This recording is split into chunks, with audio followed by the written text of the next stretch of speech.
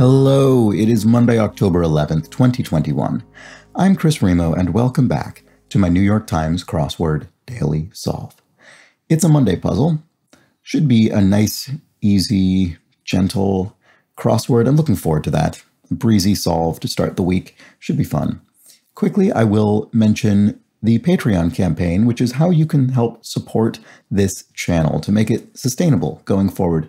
If you head over to patreon.com/dailysolve, which is also linked in the description field underneath the video, you can make a donation of a few pounds a month or the equivalent in your currency to help this thing continue. And in return, you'll get bonus video solves, special access to the Discord channel, various other things, such as the potential for recognition at the end of these videos at certain tiers, and exclusive mug coming up in the next couple months. And speaking of the Discord channel, even if you are not a Patreon contributor, head over there. There's a burgeoning community of new crossword constructors that is forming on the Discord server, which is really fun. So I just played through another constructor's crossword yesterday, Zane, and gave some feedback, and it's fun for me to take all of the, I guess, conventions and experience with clues over the years and turn them into feedback for someone who's putting a puzzle together. And obviously, I don't think there's anything particularly special about my feedback, but it is fun to provide. And it's been fun playing through these puzzles that people have created over in the Discord server. So if that sounds interesting to you, there's a link to the Discord server underneath each video in the description field, and you can become part of that community as well. You have special access if you are part of the Patreon campaign, but it's free. Most of it is free to access for anybody. All right, let's get on to yesterday's clues and some comments people made about them. It was a Sunday puzzle, so a very large grid, so there are several of these comments. So I'll try to get through them fairly quickly. Tantasar points out that oronyms, that was the word I'd not heard before. Tantasar says, oronyms, a phrase coined by Giles Brandreth in the 1980s to refer to phrases that sound the same. Unfortunately, the word was already in use in toponymy, the study of place names, to refer to the proper names for relief features, hills, mountains, valleys, etc., so it didn't catch on. Deep cut, Mr. Copy, who is the constructor of this puzzle. And Tantasar also adds, this was very silly on my part. Tantasar essentially points out that I confused flu, F-L-U, with flu, F-L-U-E.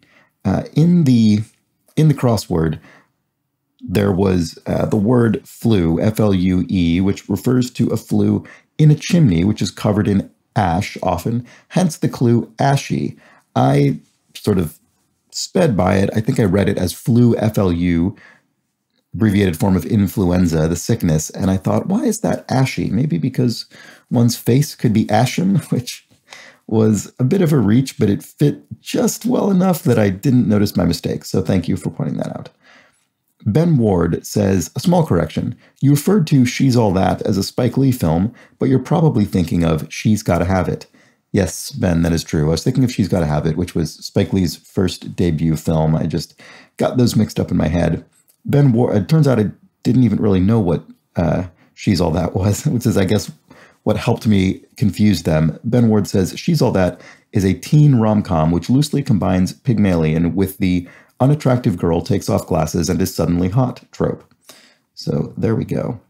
Daniel A. Miller says, you were right that Ike's domain was Europe. There was a clue about Ike's domain in World War II, and I thought it was maybe Europe, E-U-R. It ended up being ETO, and I didn't know what that was. Daniel A. Miller says, ETO stands for European Theater of Operations. So there we go. Makes sense. And let's see. Chaz Maru says, Chris may have made many a woman unhappy by offering them dodgy bottles of Chanel No. 4 and Chanel No. 9, my two attempts at the Chanel perfume number before finally getting the correct one, 5, which Chaz Maru continues, Chanel No. 5, or so the legend goes, was named as such because it was the 5th sample scent of a new perfume presented to Coco Chanel, who saw it as a good omen to pick the 5th variant for her next fashion show scheduled on May the 5th. The perfume became commercialized in 1921 and celebrates its 100th anniversary this year. There are also lesser-known Chanel No. 19 and No. 22 perfumes. There we go. And Spiral in Your Eyes clarifies something that maybe about which I guess I've been misinformed for decades. Spiral in Your Eyes says Skosh, S-K-O-S-H, does seem to be pronounced with a normal SH sound as written. I can't find reference to the pronunciation Scotch, which is what I think I maybe thought it was. Spiral in Your Eyes continues, it comes from the Japanese word sukoshi, which means a small amount. I came across this fact while learning Japanese, but I hadn't ever heard the English version before. And then Bobby Brace follows up to say, yes, I came here to mention this. It's one of the bits of Japanese that was brought to America from military servicemen stationed in Japan after World War II. In native Japanese pronunciation, the U and the I in Skoshi are commonly elided, so that would be, I guess, Skosh. So that is very fascinating. I hadn't the slightest clue about that. That is just so interesting, and I never would have guessed. So there we go. Learn all kinds of fascinating things from the New York Times crossword if you take the time to look things up, which fortunately, I don't even need to anymore. My viewers do it for me. So, shall we move on to the Monday puzzle? This is a crossword constructed by Ben Paul, edited, as always, by Will Shorts, and I'm going to get right on with it. So let's go. Okay. A large seashell, could be a conch shell. A ponytail necessity, possibly a hairpin, let's see. Actress Blanchett, Kate Blanchett, who I think also came up in the crossword yesterday. And sure, why not? Okay, perhaps? Director Kurosawa, yes, I think that confirms the okay with Akira Kurosawa. And a brand with a swoosh logo is Nike. A good reputation in slang could be cred. One has credit. This is my final offer. Nice long answer here. Take it or leave it. Always fun to get a long answer in all of those crosses. And what may have the solution to your vision problems may well be an eye drop, I suppose. Rush hour traffic, if halting, could be described as stop-go. I think I more often hear that described as stop and go. So let's check the crosses to make sure. Attire for Caesar. Oh, sorry. Ponytail necessity isn't a hairpin. That doesn't make sense, although I suppose it could have one, but much more likely to have a hair tie. That makes more sense. And an attire for Caesar might be his toga. There we go. That looks better. To play a trumpet, e.g., could be to toot a trumpet, I suppose. Oh, and I think we can see what our theme is going to be on this puzzle. Because 25 across is like something that's polarizing, which could be like it or hate it. So we have it or it theme clues with, I suppose, opposites filling the blanks there. So, to put on TV is to air something, to air a program, to put it on TV. And a small mammal that lives mostly underground. A mole or a vole, presumably. And here we have Uncle Sam wants you, so it is a mole. Here we have uncle in Spanish, which is a tío, that is correct. And here we have sign up, which is enroll. Two L's for the American spelling rather than one for the British. Homes in the Alps. Oh, maybe it's not enroll. Because homes in the Alps I would assume to be chalets. And so sign up isn't enroll, it's enlist. Equally valid. They're both perfectly plausible fills for that word. Adam Blank, longtime panelist on The Voice. I have never seen The Voice, so let's check the crosses. Social influence. You could think that could be cred as well, but it's not. And what is it? Cachet? No. Let's look around. Reddish-brown dye. I don't know that either. We'll have to get some crosses here. Half of the digits in binary code are ones and zeros in binary code. And a cubit or a carat. Each of those is a unit, and it's an or, so it's singular, not plural. A pick that might use 16 across. Oh, this must be henna. Henna, reddish-brown, used for tattoos. And so a pick that might use 16 across is a tat. And social influence, here we go, is clout. There we go. And the longtime panelist on The Voice must be Adam Levine or Levine. I don't know what other name would fit there. So I'm gonna go out on a limb and say it is that. And here we have next blank technology, next gen for generation technology. And a command to the helmsman from Jean-Luc Picard would be engage, you might say. If one mentions by name in a tweet, one tags somebody. And the rogue computer in 2001, A Space Odyssey, is HAL 9000, I think. To put off later as a motion is to table, just sort of the opposite of its meaning in British English in a way. A purchase at the Met Museum maybe could be an art book. Yeah, that looks right.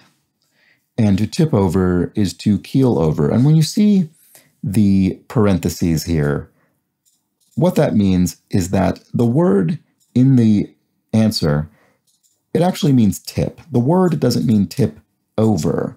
It means tip. But this parentheses means in both cases, in both the clue and the answer, we could add over to create the same meaning. So you would say tip over and you'd say keel over. That's what that means. When it's in parentheses like that, you apply it to both. Okay. Forbidden action. It could be a no-no. My first thought was veto, but that's an action that forbids rather than an action that is forbidden. So no-no. And a tiny builder of tunnels and hills could be an ant. A WC could be a toilet. And here we're going to have another or, I bet. Get out of the way. Move it or lose it? So get out of the way, I suppose. And here we have time in New York when it's noon in Chicago. Oh, right. This isn't like it or hate it. It's love it or hate it. I don't know why I thought like it. Love it is certainly much more accurate, both because that's actually the phrase, love it or hate it, and also because it's more accurate to the clue. Something that's polarizing, someone hates it or loves it. They don't just like it or dislike it. Sorry about that. So a time in New York when it's noon in Chicago looks like 1 p.m. to me.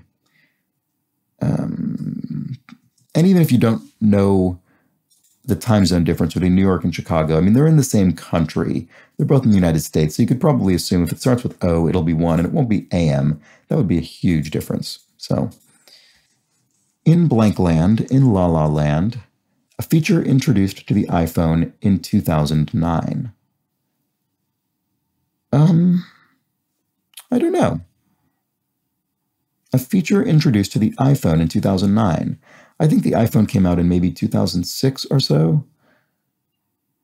Boy, I just don't know. We'll have to see with crosses. A licorice-like flavoring is anise. Oops. And an opening of an article in journalism lingo. This is sort of a bit of, I would say this is maybe slightly obscure for a Monday. This is lead, spelled L-E-D-E. I don't really know how this sort of thing evolved, but in journalism slang, in written journalism slang, there's a convention of spelling certain words like lead meaning the sort of opening of an article, in an unusual way. And similarly, you have graph, as in paragraph, as G-R-A-F. There are a number of journalistic terms like that. I'm not sure how that evolved, but it did. And that's what this is, which is, again, a bit surprising to me on a Monday. Anyway, I guess you could get it with crosses because, and I should have guessed this as video for the iPhone. Here we have, and here we have King Kong or Donkey Kong, each of which is an ape, one from film and one from a video game. And then word after that's my or right on could be man, that's my man, right on man. Looks right, I suppose. No, although send off as raise, I don't think it's man because this looks like emit as raise. That's my, I'm not really seeing it. Lip service and official language of Iran. Farsi. Former Hawaii representative Gabbard. I learned the other day, actually, that it's sort of, many Iranians would consider it inaccurate to describe this language as Farsi in English because that's the language, that's the way the language is named in its own language, whereas we wouldn't refer to French as français or Spanish as espagnol. We say French or Spanish, and so you could say Persian, I suppose. Anyway, not everyone agrees on that, but that was a viewpoint I heard expressed recently, and I thought it made sense. Anyway, you have my sympathy. I care. Oh, I see. That's my cue, or right on cue is the word after that's my, or right on. Former Hawaii Representative Gabbard is Tulsi Gabbard. And lip service, oh, I see, a balm. You could put a balm on your lips. And then some college grads for short are BAs in the US and many countries. A BA is a Bachelor of Arts. And documents, downloads, desktop, etc. are folders. And AEIOU and sometimes Y are vowels. A big name in DVD rental kiosks. Oh, red something. Red box? Is that? Haven't seen those in ages. On the basis of blank, film about Ruth Bader Ginsburg. On the basis of sex was a biopic. Ruth Bader Ginsburg. And then here we have appropriately crosses with a Supreme Court decision. Ruth Bader Ginsburg was, of course, an American Supreme Court justice, and Roe v. Wade is a Supreme Court decision. And if one is trying to win one over romantically, one is wooing them. Counterparts of columns, for instance, in a crossword grid, might be rows. Not quite in shape, male physiques. Oh, this is dad bods, which sort of became a bit of a meme journalistically, I think, a few years ago. And then a titular Shakespearean king would be King Lear. Here, having another one of our theme answers, having no middle ground between success and failure. Break it, make it, or break it. I think I usually hear that phrase, make or break, but I suppose make it or break it is feasible enough, but it's a little more awkward, I think, than the other ones, which I always think of as having the it, or at least often. Okay, Thai currency is the baht, I believe. A 1930s migrant is an Okie. I think this came up in the crossword maybe yesterday or the day before. A migrant from Oklahoma. So obviously that is a very American clue. To have a nice meal is to dine. Any rung on a ladder is a step of the ladder. And so here we can see these crosses. Some hills and prices are steep, and the German river to the North Sea is the Rhine. So that all looks good. The material for Cinderella's slipper was glass. And a hit 2012 musical about paper boys. Oh, Newsies, I guess. I had no idea that was that recent. I don't really know anything about Newsies. Okay, country singer Steve, I'm actually not sure, so let's back up here to DC Mayor Muriel Bowser. Muriel Bowser, Mayor of DC. So quite a few American political clues in this puzzle, because we had Tulsi Gabbard, we had a clue referring to Ruth Bader Ginsburg, we had Roe v. Wade, there were quite a few. Okay, a vegetable used to thicken stews is okra. And a biblical false god is Baal, B-A-A-L, I believe. And actress Ryan is Meg Ryan. And I'm glad that I've heard of Meg Ryan because I have never heard of country singer Steve Earle, or Earl Steve, but I assume it is Steve Earle. There we go.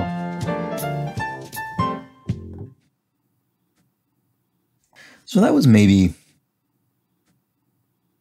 a slightly more difficult Monday puzzle than usual. Let me know. It's one of those puzzles that could be, I think, completely straightforward if you have all of the cultural context necessary for some of those answers. If not, it might be much more difficult because you'll have some tougher crosses in there. But a nice solid theme for a Monday. I think a pretty classic Monday theme in the sense that it doesn't really require anything complex to understand. It's just some phrases that share a common format, and it does make the puzzle a little bit easier to solve. I think if you encountered this clue, having no middle ground between success and failure, and you didn't have this theme, and you didn't know this or thing was going on, that's a long answer, and it's a pretty broad brief that we're given here to come up with a phrase that means that. But with the or, it might not be a total pushover if you had no crosses. But if you have some crosses, it's a lot easier to get this long phrase, make it or break it, from this clue. So I think that's what you want out of a Monday theme. Maybe it helps you out a little bit, not too difficult to understand, makes the solve a little bit smoother. Yeah. Good old Monday. But do let me know if you found this to be tougher than your average Monday. That was sort of my instinct. solving it is that it seemed maybe a little harder than a Monday can be. There was a bit of slightly more obscure knowledge in there, perhaps. So, if you enjoyed this video, and I very much hope you did, please do subscribe to the channel. I'd really appreciate it. It's nice seeing that number go up, and it means that, I think what that means in part is that YouTube will help propagate this video out to the world and put it out into the algorithm or however it works. So please do subscribe if you're enjoying it. Let a friend know if you think they might enjoy this, or broadcast it out to your internet community, wherever that may be online. And if you're particularly enjoying this series, as I mentioned at the beginning of the video, consider contributing to the Patreon campaign at patreon.com/dailysolve. And there you will get some interesting bonus content, or at least I think the people who are patrons to date find it interesting. Hopefully you will as well. And I put up on Saturday the first competition solve of the Boss Words Fall Themeless Challenge, which is a competition that's currently running. And I think for the next one, I'm going to try and solve it a little faster, maybe with less commentary. Someone from the Discord suggested solving more quickly and then doing a whole recap at the end rather than as I go. And I think that makes sense. So I'm going to give it a shot and see how the patrons like it. And if you'd like to become one of them, there's a link in the description field underneath each video. One thing that also is available to Patreon backers is the opportunity to be recognized at the end of these videos for your generous support. And today, I would like to thank Overfull Hitbox and, as always, the inestimable Hood Monster. So thank you so much, Overfull Hitbox and Hood Monster, for your very generous support, for helping keep this thing going. I really do appreciate it. And thanks so much to everybody else who has backed the Patreon in particular, but also thanks to you for watching. Thanks for making it to the end. Hopefully you do the same tomorrow for the Tuesday puzzle, which maybe will be a shade tougher, although you never know. Sometimes Monday and Tuesday swap difficulty, and today was maybe a slightly tougher Monday. So that may augur a smooth Tuesday. You'll only know if you come back and find out. But until that point, please do have an excellent remainder of your Monday. Take care.